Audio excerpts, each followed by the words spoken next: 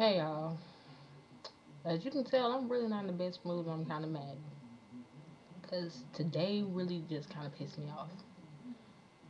Really, my day was going good until like by the end of the school day, we had a pep rally with this dude who was rapping. I forgot his name, but we was all hyped up. We was all just walking out. Then we walked out of the gym and I tried to go to my locker to get my stuff. They wouldn't let me go get my stuff. So everything that was in my locker was my keys, my cell phone charger, and my jacket. So they made us all go out the building. And I'm in Georgia. It's like 30 something degrees, like 20 something degrees. So I'm outside standing in the cold. We begging on the door trying to get into school. They still wouldn't let us in. You know how pissed off I was? I started getting really angry. Everybody could tell I was mad because really they never seen me mad until today. So when I started really going off, they telling me to calm down. No, I'm not coming down.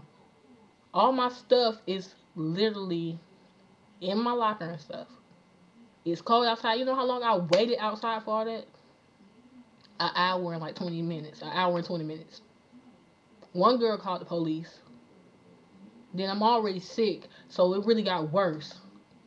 Then they expect me to come to school Tuesday? Really? They really do expect me to come to school Tuesday. They're not going to see me Tuesday. Why? Because I might be sick in my bed. Because my throat is sore. I'm already sick. My nose be running. I'm not going to school. I'm really not.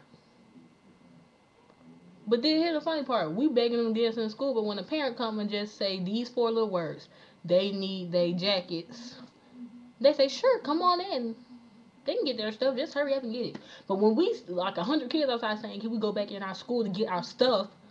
They want to act like we speaking a sport like a stupid foreign language. Then one teacher gonna say, is this your first week at Clarkston? We said no. You know you're supposed to go to your locker before the pep rally. No, I didn't know that because I always went to my locker after the pep rallies. Then the worst thing was my locker was upstairs and the gym is downstairs, so I couldn't go up the steps because they was blocking me. Then they told us to wait a minute. We waited an hour and 20 minutes, so they finna look. I'm finna call this. My grandma said she gonna call the school board. I don't care, but I know that I'm highly upset. Had me wait in the cold with no jacket, no jacket at all. I didn't have no jacket. I was just sitting there in the cold. Only thing I had was books that I don't need. So that's why I need to go to my locker.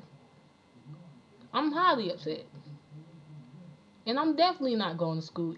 If I do go to school Tuesday, I'm not gonna be the only one sick because I'm gonna make sure I get all them counselors and teachers sick with me. We all gonna be sick together. No, that's all I gotta say because I'm getting real heated about it. So, Lanisha's world, my little bubble. Peace.